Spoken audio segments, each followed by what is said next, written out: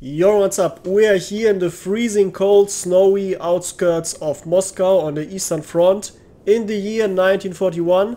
And since Enlisted improved its weather effects 1 week ago, let's see how this map, which is the one impacted the most by weather effects, by dawn, well currently by the way it's dawn, by fog and by snow and everything that's nice and atmospheric. Yeah, let's try this map out under these new improved conditions. I wanted to take a tank to shell the bunker, though two people already took a tank, so let's see if we can help us out with a machine gun. Yeah, around 70 to 80% of all the enemies are gonna spawn in the objective, either in the bunker or in the trench, and the rest is gonna be behind. So the machine gun is good to kill everyone behind, and potentially weak tanks that are driving on the hill behind the point, though we didn't see anything of that, so yeah, instead we got already clapped. Okay, we need to get forward. And there we see the fog, and it's absolutely amazing. Yeah, this is one of the most beautiful, possibly the most beautiful map in the game. Oh yes, yes, exactly. Okay. We are getting destroyed. Yeah, we are getting destroyed. And the enemies are positioned very well. They're not concentrated all in the point. They are spread out. I see some machine guns on the far right. I see at least one tank. I see on the left. Yeah, this is a very strong enemy team. You can instantly see it. They have very dynamic positioning. They are using all the space. So whenever we get attacked, if we look in one direction, we get shot from the other direction. This is going to be extremely hard. I already see it. By the way, there's one downside from this. Oh, that was a good one. 14 defenders less.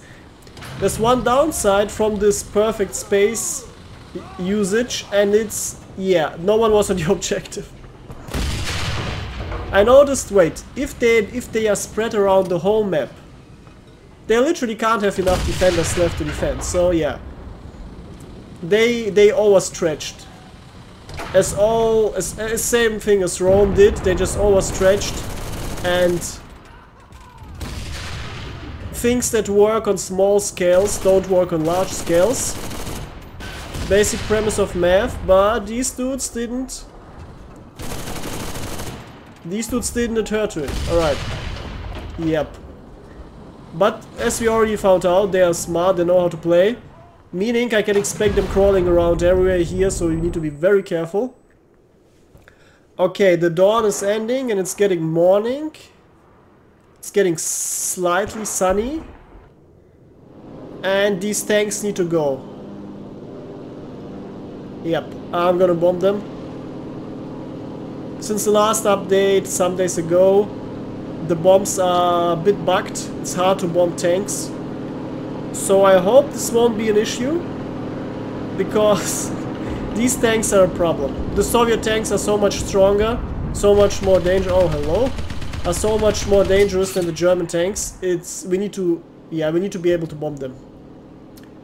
Okay, 12 dead. But the tank's still alive. If our team pushes quickly into the objective, we can quickly cap. But since the tanks are still there, it's very unlikely it will work. So yeah, the tanks need to go. They are the bottleneck that we need to solve.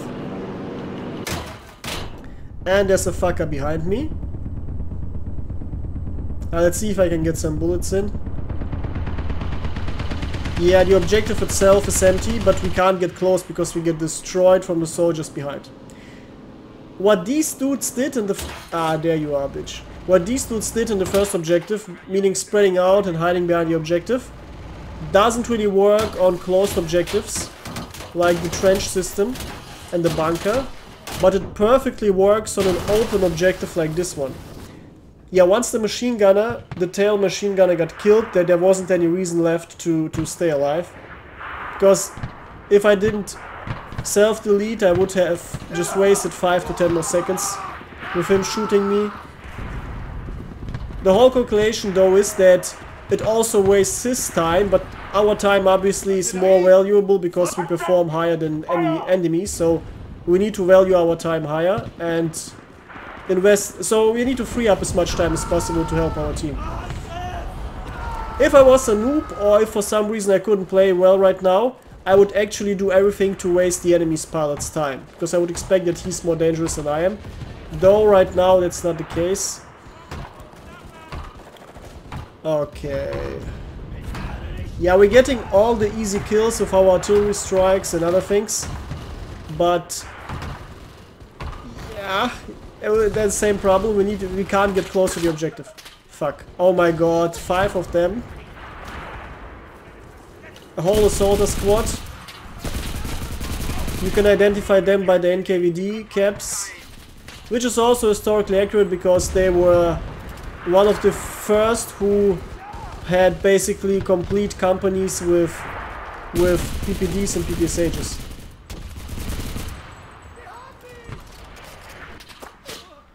Oh damn. Ah, this is good because I can't remember the last time I got destroyed so hard. We can't even get close. Oh! Thank you, Mr. Tank. I can't get close, but he's coming close to us.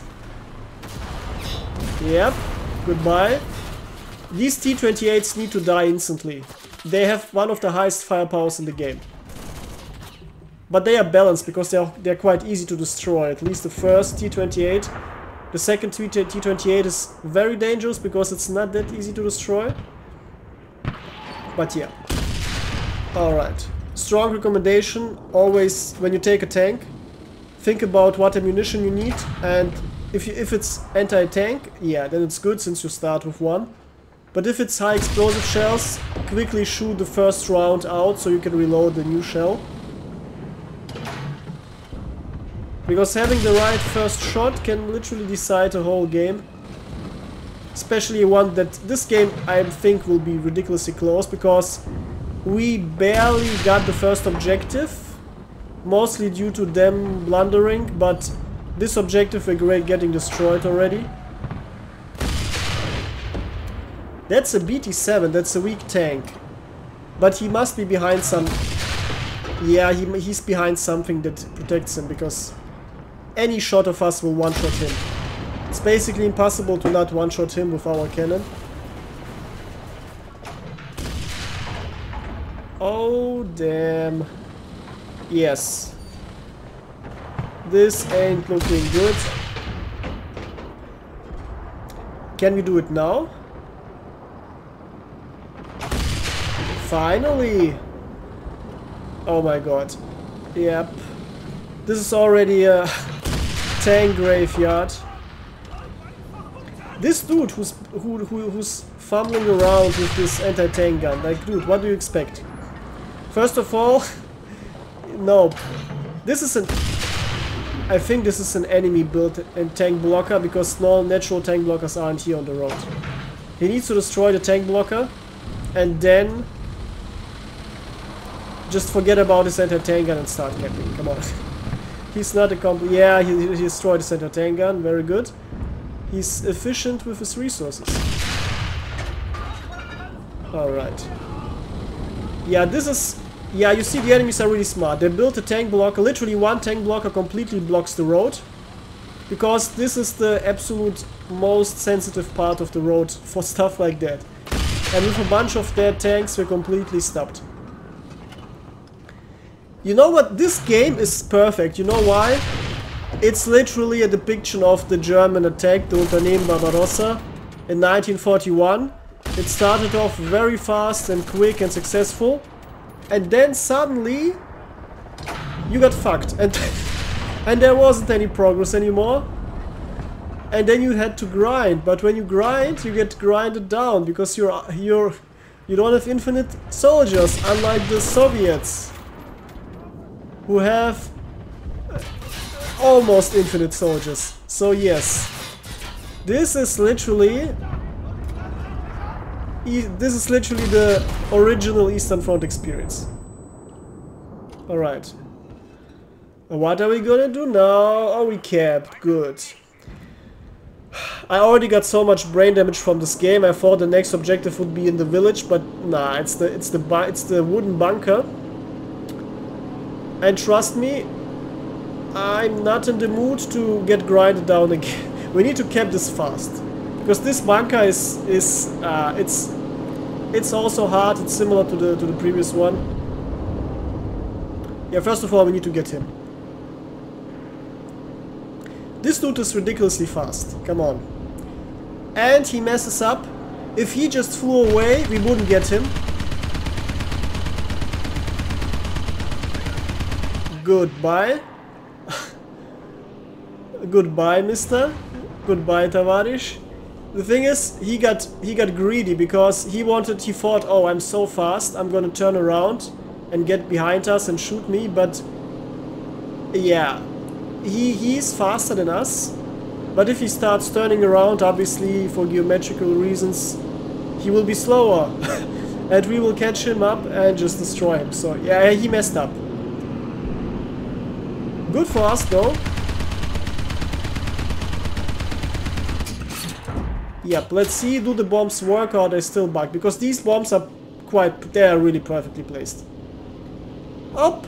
Alright, bombs don't do anything. Alright, bombs are bugged. Damn it. Pain. You see, this is a T-28 by the way.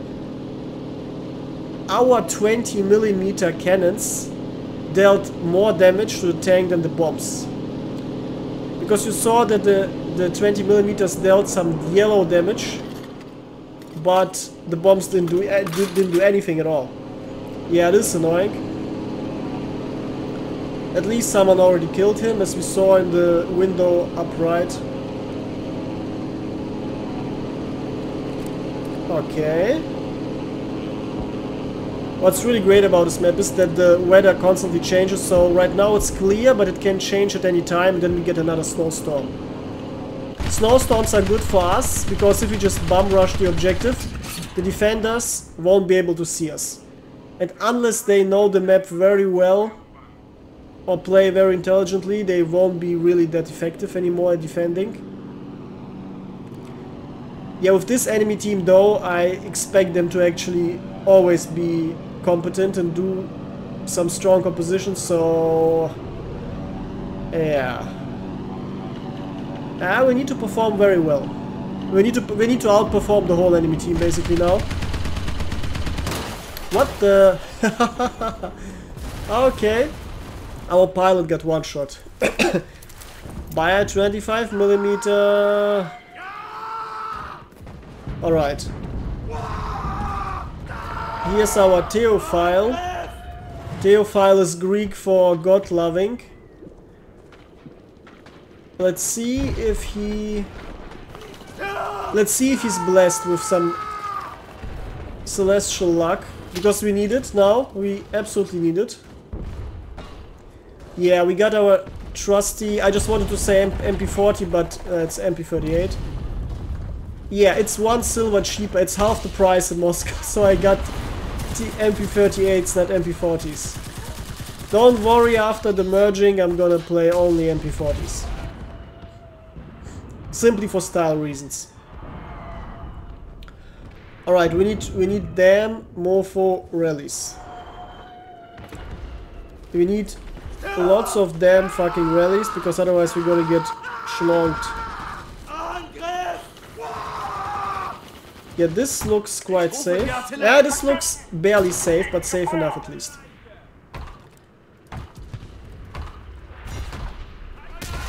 Ah, my god, dude, what the fuck? We got lucky we didn't die from this grenade. And this was a very well cooked grenade. I considered throwing it back, but it exploded instantly basically, so... Alright, no rallies for us. Okay, Soviets. Motherfuckers. Alright. What can help us? Yeah, the biggest squad possible. A 9-man rifleman squad.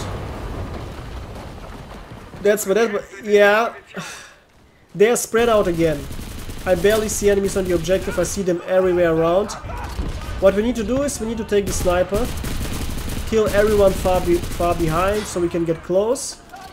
And then grenade launch a bit around so we keep them distant, and then we can camp. And this is the thing. Our teammates need to build sandbags so we stop getting fucked. Because once we have a bunch of sandbags here, 3 sandbags left, 4 sandbags left, 2 sandbags right, and they can't kill us anymore and we can cap easily. They just need to build fucking sandbags. Okay.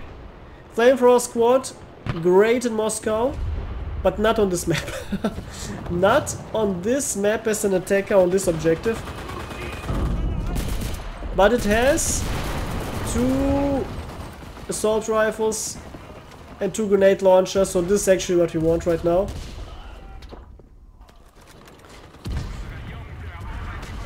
Okay, can we get close? The thing is, even if we can't get close, the flames themselves make sure the enemies can't see much, so they can, well, if they're smart, they can deduce where my soldier is running, but burning the ground is gonna make sure they can't get close. Oh, yes. And there's a T-34 with a 76mm cannon, which is schlonging us. Oh. Yeah, you see, the fire worked. They couldn't get on the objective. They also got flamers, but they got them too late.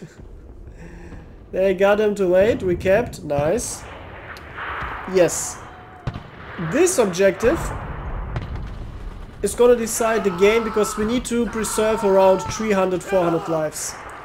Because the last objective, if the team messes up again and doesn't build rallies like a bunch of monkeys, we will need all the lives you can get to cap the last point. Because the last point is across the frozen water river and in the bunker, and it's perfectly defended and it's horribly hard to attack. Yeah, we absolutely need to cap this quickly now.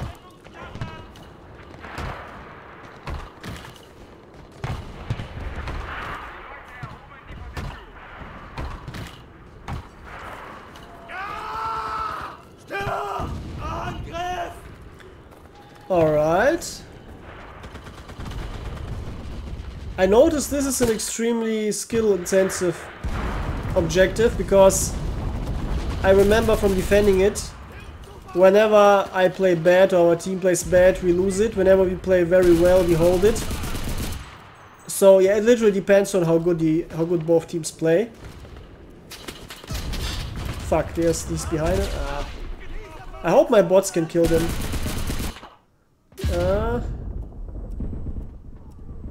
Oh fuck. Oh fuck.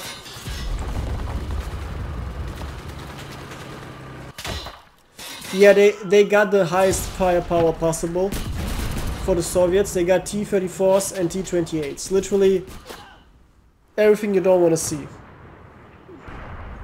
If they had T-50s too, they would have the 3 strongest tanks for the Soviets here.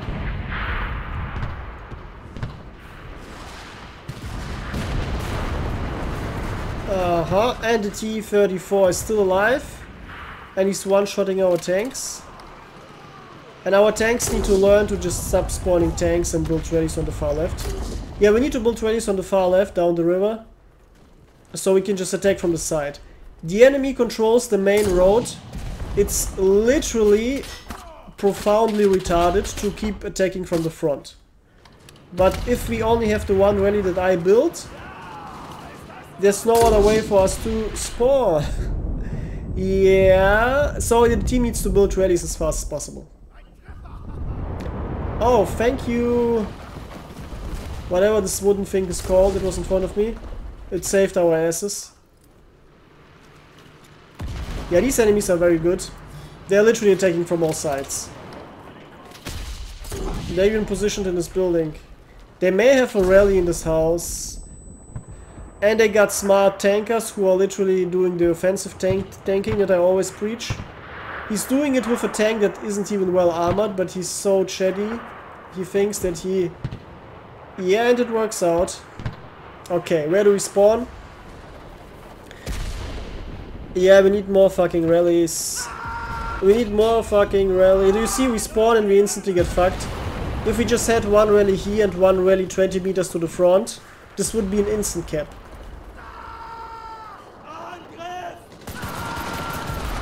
Alright. Alright, this wooden fence doesn't want to break. Oh, yep. Alright, time for sandbags. Just always, I won't stop preaching it. Always build those damn sandbags, they are your best friend. Imagine in real life if soldiers could just create sandbags in 1.5 seconds in front of them.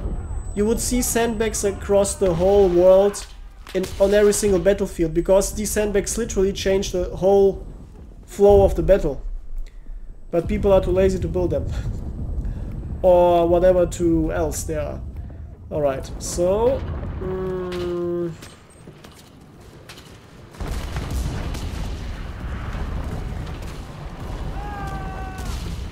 Yep, I'm just blindly throwing explosive stuff into the houses and always someone dies.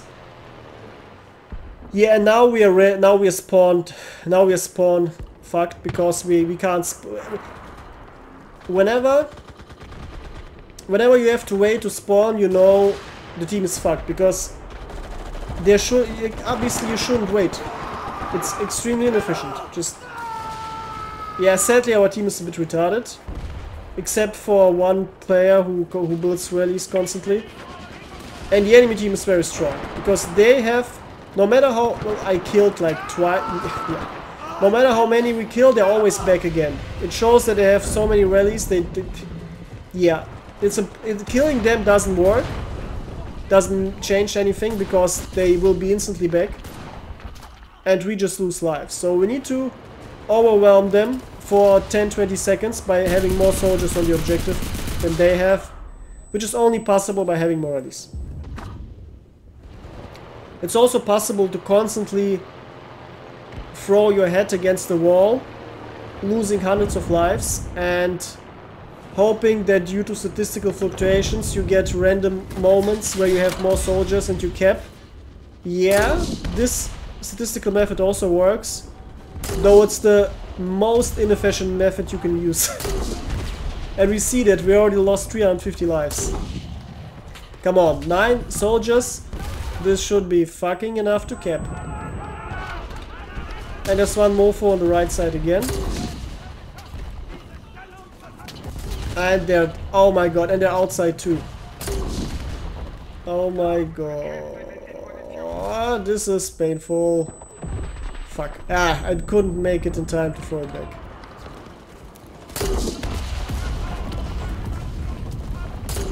I want to grenade launch the house, but they're coming from outside. Oh, this time I caught it. Nice. This looks hopefully good enough.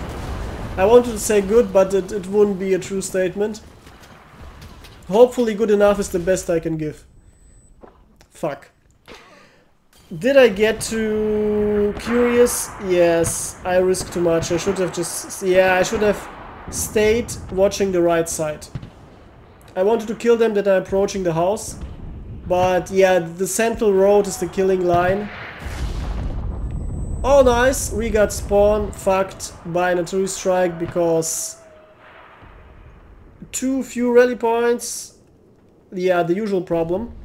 But we almost kept, so we just need to keep.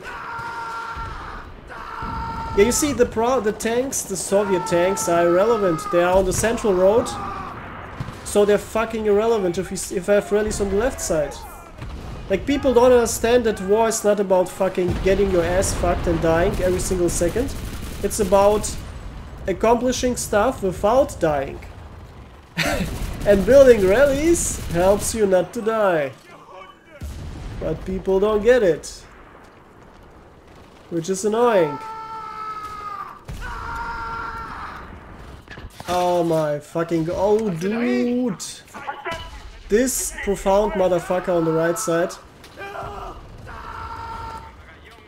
He must have his best day of his life. Sitting there and...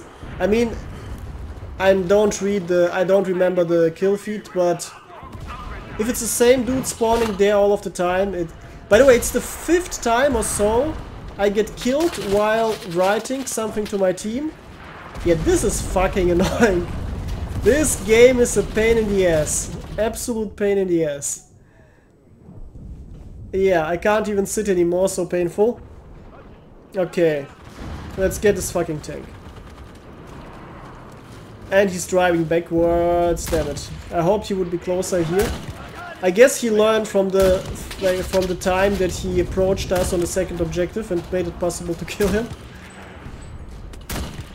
I can't wait to play Car 98 only on low battle ratings in the future. I'm literally tired of full auto weapons. And I don't like semi-autos at all, so I just want to Car 98 everyone and everything. Oh yeah? Yeah, I want to take a tank. So now we need to do two things. One tank needs to shell the bunker and then shell the area behind the bunker non-stop. And then everyone else in the team, literally everyone else, needs to push the far left side. If he's a good player or spawning on the far right, also the right side, but usually only the left side works. And build rallies there. And this is how we win this. Yeah, these random fucking Soviets completely fucked us up now. Yeah, I didn't expect them to still be alive there. With our team also being dominant on this left side. Okay, at least I could take a tank.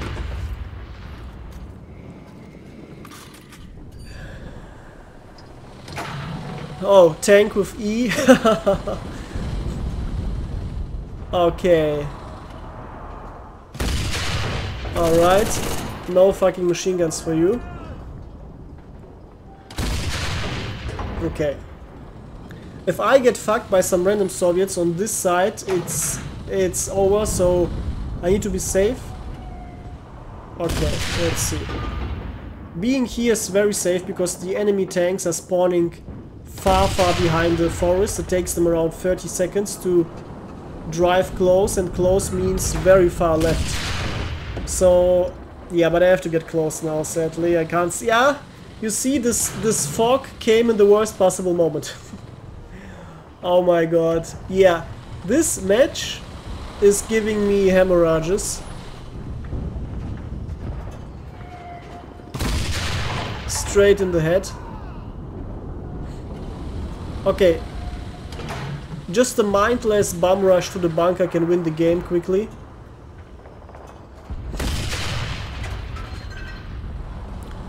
If I'm so close, I can't see them behind the bunker, which is bad. Yeah, and now, you see the snowstorm is annoying as hell. I had to leave the bunker. What the fuck? There was a... Oh my god, I noticed it, but I couldn't believe that there's actually a fucking Soviet exactly here, although we're surrounded by teammates. And of course they haven't built rallies. Yep. Yeah, this is not how you fucking play this game. This is not how you fucking play this game. You build rallies to play enlisted. You don't run around like an idiot and get shot on a 100-meter distance giant frozen mode. It's... yeah, but okay.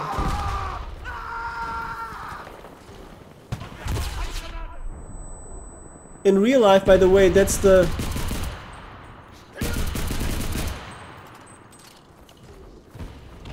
That's why, by the way, armies, one of the reasons armies expect like blind obedience towards the officers from normal soldiers, because they know that most normal soldiers are literally retarded. They can't think for themselves, they're gonna fuck up. And you can expect that in real life, if you throw together a bunch of soldiers, they will do this bullshit in real life too. And then they get their whole 1,000 soldiers killed because they think, oh, I don't know what to do, I'm gonna get shot. Alright, we need to stay focused and still get this now. Yep, oh, come on, if I don't get shot, I can...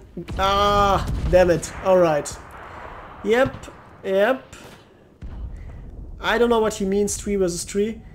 Yeah, that was painful. The game was very fun, the game was really tight, the enemies were very strong, I'm sure they played in a stack. They played in a stack because normal players aren't that well organized. Yeah. Yeah, battle was good. Was fun. and the atmosphere was amazing. Yeah, that's how Enlisted always should be, and always should look like. We have so much stuff going on, though the weather fucked us. As you saw in the end, it forced my tank out, and then my tank got clapped. If my tank stayed in the background, I could have killed everyone, and we could have possibly pushed. Well, my team could have pushed, and I would have stayed in the background. Yeah, that was painful, but yeah, we learned all the usual lessons about how to play Enlisted. Always build flanking rallies, always respond to the enemy, and the enemies were very strong. Yes, they got literally three players who constantly built rallies, and possibly 3 more who a couple of times built rallies. Yeah, this enemy team was damn strong. One of the strongest enemy teams ever. And if you compare their points one by one, obviously you take us out of the equation, they basically always were better than our respective soldier. Alright, that was good. That was really good. The biggest takeaway here is that no matter how strong the enemies are, you still can find a way to win. And everything went quite okay, because obviously you don't want to completely dominate your enemy. You still want to have fun. And the back and forth was great. The only point that was completely fucked was the second last point, the 4th point, this building on the left side. That was fucked because literally they controlled the center road with 2 tanks. And they constantly pushed and had close rally points. And whenever we killed them, they were instantly back. So we needed to avoid the central road, and we needed to have 3 to 4 rallies on the left. This would be easily enough to do a quick push, to have so many soldiers on the objective within a couple of seconds that they can't kill us all and we're gonna cap.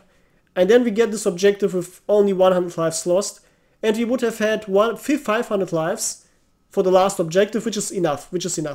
As you saw, we started I think with 150 or 200, which is ridiculously low, especially since the team didn't build rallies. So yeah, nevertheless, a great match. Let me know how you liked it and how you liked the weather effects.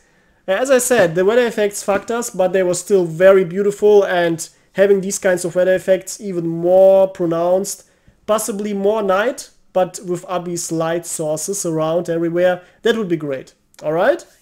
Until next time, goodbye.